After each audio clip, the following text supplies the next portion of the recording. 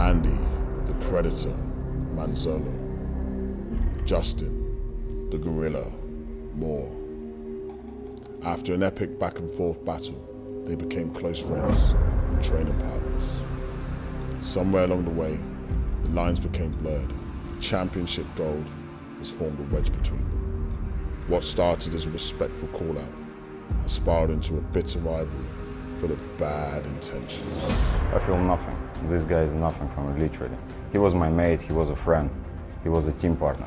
Now I'm going to kill him. I'm not being overconfident with this. I just feel it's my time now. More than just a belt on the line.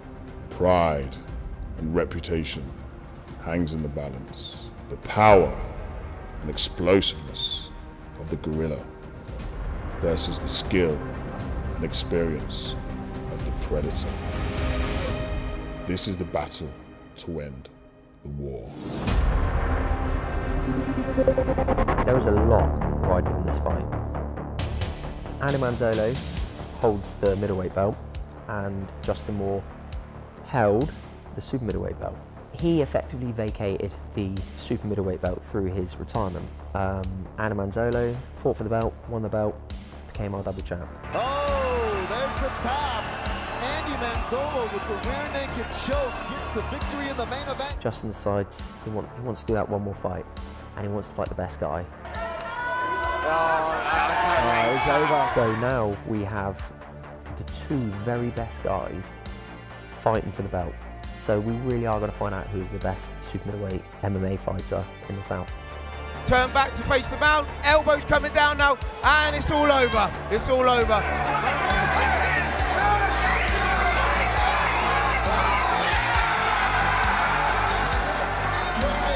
That friendship is sort of still there.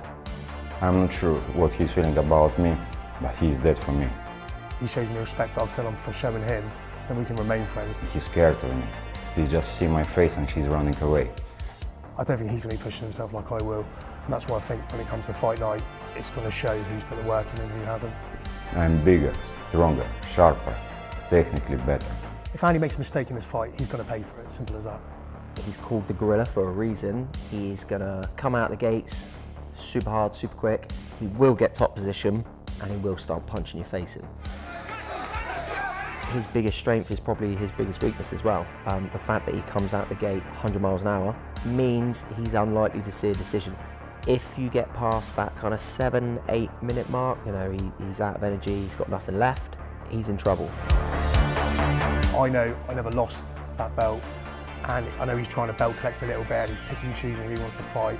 So, I mean, I'm not coming in there to give up anything, I'm coming in there to take what's mine. I'm the champion, I'm champion of Supreme. I'm 2 times champion of middleweight. I'm a super middleweight champion. I'm heavyweight champion. Everyone knows about Andy Manzolo's jiu-jitsu. He likes people to take him down. If somebody takes him down, he gets to work off his back. He knows that at some point, he's going to ride it out. He's going to get a deep overhook one side, he's going to get a butterfly on the other side, and he's going to flip that person, then he's going to go to work. We saw it in his last fight, his arm bars are vicious, he nearly took the guy's arm home. Manzolo tries to get the extension. Will he be able to finish the armbar? But on the flip side of that, if Justin gets in top position and Manzolo has not got the gas in his tank to physically flip him over, he's going to eat nothing but elbows until the referee comes in and saves him. So really it comes down to reputation. All that matters now is who's the best, and both of these guys think that they are the best. We've all seen Andy tap the pressure, do you know what I mean? The pressure I'm going to bring and put on him is going to be another level of what he's going to experience. I will let you fucking tap out. If you not tap out, I will fucking break your jaw. And all this, you're going to take my arms off, you're going to snap my legs, do this shit. When was the last time you did that to anyone? You haven't done that for fucking years, and it ain't about to start now. Baby gorilla, I'm coming with full power.